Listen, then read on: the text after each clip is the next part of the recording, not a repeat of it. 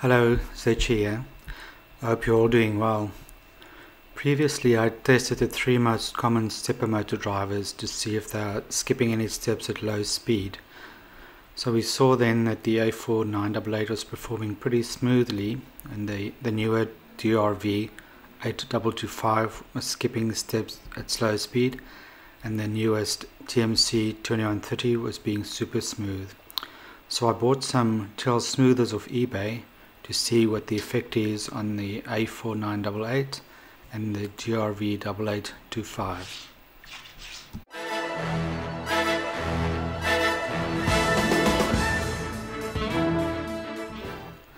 The first test was with the A4988. These are normally the red ones. I tested them at a 16th micro stepping, and if you look closely, it looks like there's a small difference between the stepper motor on the left without the TL smoother. It seems to have a little bit of a jump while moving, and the one on the right with the 8 diode TL smoother there's a tiny difference between the two, but could be my imagination. Here's another close-up look. I would say it's probably not necessary to use TL smoothers on A4988s. Although I can see a little bit of a jump on the motor on the left.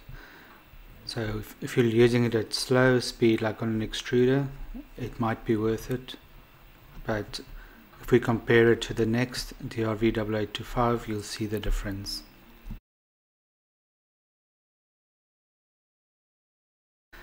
Next, I hooked up the DRV8825s. They normally come in purple.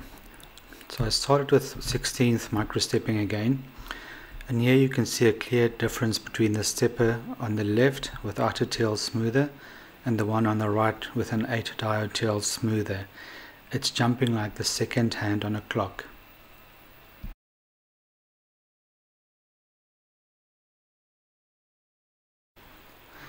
Even at faster speeds, you can still see a small difference in the smoothness.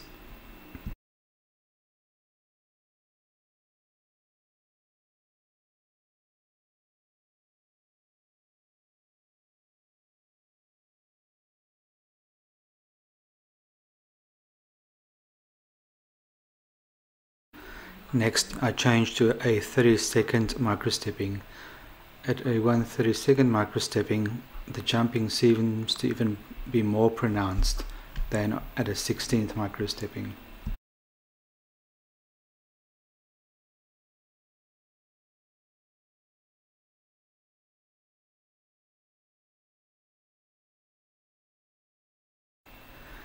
Here you can clearly see the difference that the TL smoother makes. The motor on the right is super smooth while the one on the left jumps. So if you are using DRV8825s on extruders or Z-axis motors that move slowly, it is definitely worth using TL smoothers. On fast moving axis, it will probably not make much of a difference. Thanks for watching. Hope you have a great day.